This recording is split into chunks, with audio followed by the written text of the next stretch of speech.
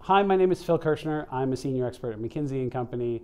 I sit in the intersection of our real estate and people practices and lead most of the firm's thinking around the future of the physical workplace and associated employee experience. Today we're here to talk about building and maintaining productive and engaged and connected teams in a digital environment, because the pandemic has caused a truly tectonic change in how we do our work. And despite all the best efforts between most companies, at least being together some of the time, we will not all be together all of the time in all the configurations that we might desire or predict. So it's really important to think about what we can do to glue our organizations together around productivity and experience in a digital context. And I'm really excited to moderate a quick conversation between two absolute experts in the field. And I'll have you both just introduce yourselves and set a little bit of the context for why you're here. Cool, thanks. I'm Darren Murph, currently at Ford, spent 4 years at GitLab, the world's first fully remote company to IPO, where we built workplace operations to sustain that. So excited to be here today. Awesome. Hi, I'm Molly Sands, and I lead the Team Anywhere Lab at Atlassian. At Atlassian, we have a fully distributed global organization where everyone can work where they want each and every day. And my team focuses on developing evidence-based practices that help distributed teams be really successful. Yeah, I think your two model are just excellent pair of examples for everybody listening, because most companies are either dominantly back in an office or exploring hybrid in some way with a strongly suggested minimum amount of time that somebody be there. And GitLab, Darren, where you're coming from, fully remote, never had an office. Atlassian, Molly, where you are, continue to have offices built for very particular purposes, but give employees full autonomy about when to be there. So glad to hear you pair it off of each other. So really, just to set the stage, the great debate of our time now is probably that work used to be thought of as a place, somewhere we go, but now we have a much greater appreciation for it being something that we do, a verb. And maybe get started with Darren, if you want to offer sort of your perspective of how we think about that as a framing for leaders in this new world of work. Yeah, for me, it starts with meeting leaders where they are. And when I advise from Series A startups all the way to enterprises, I try to start the framework around work being a product, specifically distributed work being a product, not a policy that you set. And what I've seen through the pandemic is a lot of organizations attack this from the policy lens. And so they went to their HR team and they said, hey, draft a policy on the legalities of where people can work. Here's a one-pager, and wash their hands of it. And then they expected it to work really well. And now they're wondering, well, why are we having connection issues or culture issues or collaboration issues? And the truth is, a policy is not broad enough in scope to appropriately do what you need to do for all of those things to be high functioning. So what does it mean to be a product? If you were taking a product to market, you would go forward with a hypothesis. You would see what the market tells you. You would take that input, have retrospectives. You would tweak the product. You would do an alignment on how to find product market fit. So in this example, remote work or distributed work would be the product. Your team members are the customers. And organizations can learn a lot by asking, what do you need? What tools are missing now that you're in a distributed space? What upskilling is missing now that you're in a distributed space? And it's important to approach this through a series of steps, iterations. For most companies, it's a multi-year journey. There's no silver bullet. And for organizations to do this well, it really starts with putting someone in charge, just like you would on a product team, a product leader, and then making small but explicit steps on changing the how around work. Molly, you at Atlassian have a branded product of sorts for your workplace experience in Team Anywhere. You mind sharing a little bit about that as a framework? Yeah, absolutely. So we've really used this change in where we work to think about how we work really differently. And we make digital collaboration tools, so of course we're in a position where we are thinking a lot about how can teams be connected across the world, align on their goals, and design and deliver really amazing ideas together in ways that are not dependent on them being in the same physical location. And so we've both taken a lens in terms of how do we come together and what does that look like for us when we are having these in-person moments. But we also think a lot about what are the ways that we can help everyone get focused on the work that matters most and have the right systems in place so they can coordinate and collaborate and really build meaningful solutions together. That's great. You both kind of hinted at one of the purest maybe or most common units of measure in how we think about work, which is meetings. And that is something that has probably been most disrupted by COVID, and why a lot of leaders are saying we need to come back for ideation, for innovation, and make decisions like we used to. Can you comment, maybe starting with Darren, how you think about meetings as like the atomic unit of work and how that has to change in this world? Well, I think meetings is a good place to start, because no matter what your organization's size or industry, you probably have meetings, or you've at least heard of them. So it's a common thing that we can rally around. I think where this starts is, can you codify what your meeting hygiene is? So let's just start there. Are meetings a free-for-all, or do we have some guardrails around meetings? Are meetings recorded? Is there an AI note taker that will generate notes and action items out of these meetings? Do we start meetings at 5 after the hour? Do we end them 5 minutes before to give people some time to be humans between meetings? Do we have documentarians or note takers during meetings? Do we have shared agenda documents attached to the actual calendar invite, so that as soon as you are invited, you can have context on what will be discussed? Nothing here is rocket science necessarily, but they're a series of very intentional steps that begin to frame up what is our position on meetings, what is our system around meetings, what is our cultural code around meetings. And you can take this small example and start to put some of these in practice, and you'll see that this can be scaled to every layer of collaboration, from meetings to workflows to brainstorms. The more structure that you put in place, to a point, will be helpful if you're grappling with, we used to use the office to wrangle these guidelines, now we don't have it. So in a distributed space, that structure and clarity really helps bring teams together. Molly? Yeah, meetings are really the most overused tool in modern work. And we see that when we survey organizations about what the greatest challenges they face. People are just trying to use meetings for almost everything, but they're most often not effective for those purposes. One of the most remarkable things we've seen in our data across over 5,000 knowledge workers is that people are 3 times as likely to feel connected to their colleagues when they spend time with them solving a hard problem versus when they spend a lot of time with them in meetings.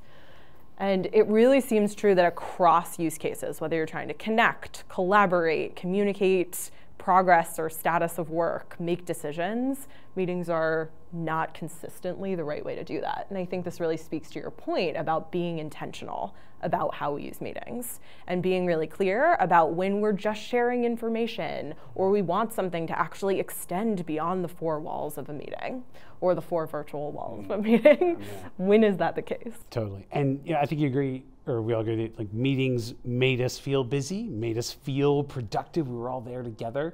But now to sustain a hybrid or fully distributed environment, we really have to promote a culture of trust and transparency, kind of a culture of writing things down, as you alluded to. Can you both comment a little bit on what you would recommend for companies struggling with this for really measuring productivity, maybe not with that severe word, but how do you know that someone is doing something or some process is going the way you think it's going if you were, blindfolded in your house for a week and couldn't talk to your team, couldn't meet with them to create that culture of transparency? You want to start with that one, Molly? Yeah, to me, this really starts with getting very clear about what success looks like and what we're trying to accomplish together. If we have a shared understanding of what our goals are, it makes it much easier for people to make progress that is meaningful and can help get them out of that super reactive mode of the way I can show that I'm high impact is responding to messages, responding to emails, just being there. What we really want to do is free people up from that so that they can design and deliver really creative work. And the first way to do that is to make sure that those expectations are clear and that we all understand what we're doing and why. Can you give maybe an example? I know from the live version of this conversation, people jump immediately to teams that deal with calls or tickets or action, something that's really explicit maybe in your own work. How you measure progress and know as a manager what's going on? Yeah, absolutely. So within my team, I have a lot of researchers. They're using data. They're designing learning interventions. It's not a traditional ticket kind of system. But we do document all of our goals really clearly in a system called Atlas. It's an Atlassian tool that we use to share transparently across the organization. Any team in the whole company can follow my team and see what we're working on. And each week we share updates about each of the projects that are driving our accomplishments against those goals. And so we'll have just a short update, 180 characters or less, that's saying, here's how it's going, here's key risks, here's a success or a win. And that makes it really easy for anyone, including myself, to review and see what has happened across the team. Where are there places that we really want to celebrate and acknowledge accomplishments? And where are there places where there's risks or other needs and we want to step in and solve problems together? Great. Darren, you want to comment first, maybe a little bit back to your old life of how GitLab sustained this and maybe the processes that applied to your team, right? You not being in the core software development engine, like how you use the same transparency, and then to a degree how you're learning to apply those principles in now a 200,000 person company that moves physical goods around the world in a way that GitLab doesn't. I'll start by saying high trust in people begins with high trust in tools. It's much easier to trust the people in your organization and the teams that you work with if you can trust the tools that you're sharing information through. And in a distributed setting, you have fewer opportunities to transmit information one-on-one or verbally. More often than not, you are tapping into a system of information and extracting or retrieving information. And so it behooves leaders to take a hard look at what are the systems that we're using to collaborate. Most engineering or IT teams have this figured out. You get a support ticket, for example, there's probably a ticketing system where you can follow the saga of that piece of information. You have to extend and apply that to any project that gets started. Atlas is a great example. There are lots of other project management tools. And a lot of companies probably already have licenses to these. They just need to use them more broadly. So I always split it into two camps. One is the culture around tooling. What are the tools that we're going to use? And then the second part is honoring and respecting guidelines about work happens in these tools in this way. Codifying that is step one. And Molly didn't explicitly mention this, but having a person or a team responsible for owning this, they are accountable for operating and operationalizing this, is really critical. This is something that is really big. And to some degree, it's everyone's job to participate, but it can't be everyone's job to lead. And a lot of organizations are trying to make this a line item for the chief people officer or chief operating officer. It truly deserves its own person, if not team, depending on the size and scale of your org. Yeah, I think that's absolutely true. Any company that is leading now with head of remote, head of virtual work, head of employee experience, there's often, for the successful ones, kind of a full stack, if not like engineering team, but data and change management and strategy and architecture, all doing nothing but that all the time in order to cross this kind of Herculean task. So with many managers saying, like, I want you to come back to the office to get the work done, right? Like, I don't know what you're doing. We have to get back to having meetings. The other side of the coin is, I think we've lost something. Our culture, our connection, our mentoring, our apprenticeship, the people glue of the organization. We shift gears maybe briefly and start maybe with you, Molly, how you think about that problem and go about measuring, are things working? Are we really losing culture? And then the practical advice for how to sustain it, how to strengthen those bonds even when you're not together most of the time, if ever. Yeah, it's definitely one of the common objections I hear the most when we talk about our distributed model is, oh, but what about culture? Do you have a culture? And it's so interesting to me because being at Atlassian and having worked in other companies that were remote that had extremely strong cultures, this is a question that just doesn't quite compute to me. Really, the culture is a lot about how you work. Right? So if I'm respectful of people's time, if I communicate clearly, if we have an agreement that we're going to share this information in this way and I follow that consistently, if I'm helping you solve problems, those are the things that really do create a very important fabric of the culture and lead to that trust that we've been talking about so much. But we also think a lot about how do we have fun at work, right? There are things in offices that can be fun. Yeah. There are also lots of ways that we can have fun when we're apart. And so With our teams at Atlassian, we have a few things we do. One, we do believe in-person time matters. So we have an intentional togetherness gathering program where we bring teams together on site in our office locations so that they can do collaborative work. And we insist that they have fun during that time. They go out to dinner, they do activities, they do volunteer work and give back to those local communities. They do all these things when they're in person together, which strengthens the bonds for the team. And we actually see that those teams work together more efficiently for several months following just a few days gathering together, and also feel more connected for up to 4 to 5 months.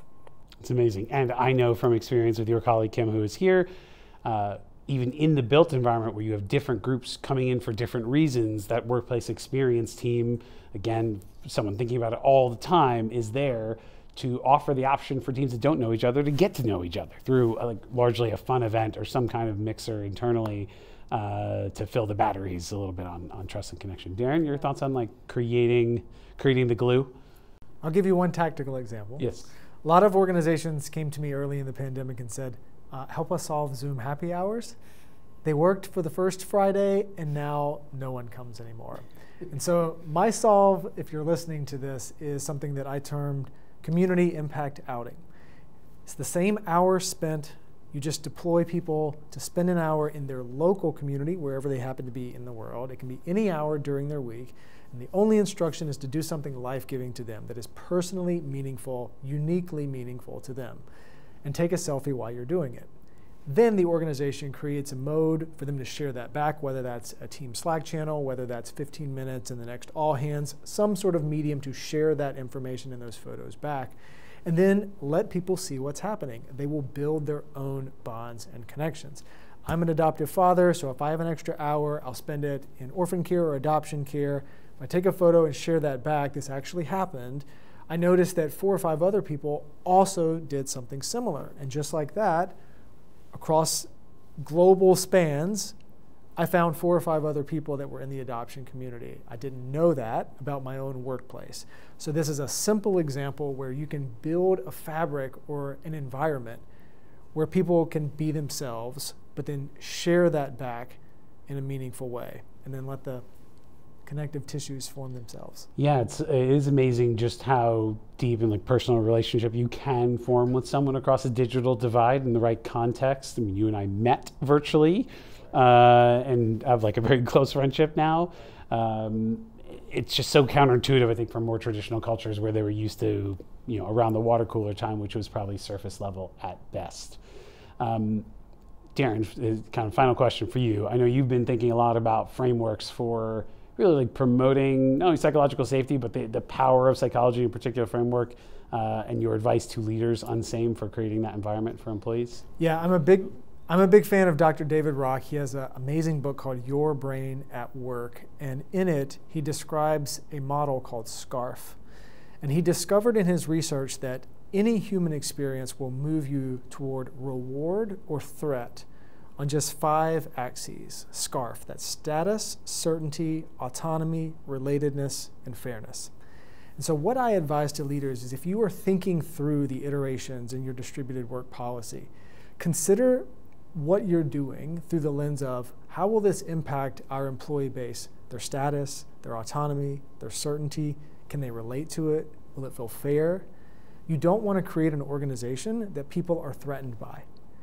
And for many of these organizations that are just pushing policies without first asking the customer, which in this case is their team members, they're at risk of creating maybe well-intentioned products, ways of working, that actually threaten people on a psychological basis. And so by being aware of that, you can open up the discourse, have the conversations. You might not be able to pacify or please everyone in the organization, but just by knowing that that's how people's brains work, you can have a much more productive conversation. Yeah. Molly maybe is the smartest of the 3 of us with your doctorate and playing off of Darren's. In addition to just the power of the activities and the sequences that you've learned, are you seeing things in the behaviors that you can play back to managers that would help them lead these teams better, or behaviors for employees, whether it's kind of autonomy or empathy has been a huge theme here at the conference so far? Yeah, absolutely. So I think a lot about how we set up our systems to reinforce the behaviors that we want, but also how we empower people. And so part of what we think about is building those relationships that help us overcome what I often talk about as operational distance, this idea of sometimes things do get lost in translation, or we have a bad connection, or I write something down too quickly and you don't understand what I meant. And how do we both build that affinity for each other and those relationships to really help us weather those times? And that is the most important thing. When it comes down to, I know you and I trust you and I feel like we're working towards shared goals, that's really the key that enables teams to work super well together and reach their full potential. And so that's something that we invest a lot in at Atlassian, and is certainly one of the ways that we help people work together well wherever they are. Wherever they are, indeed.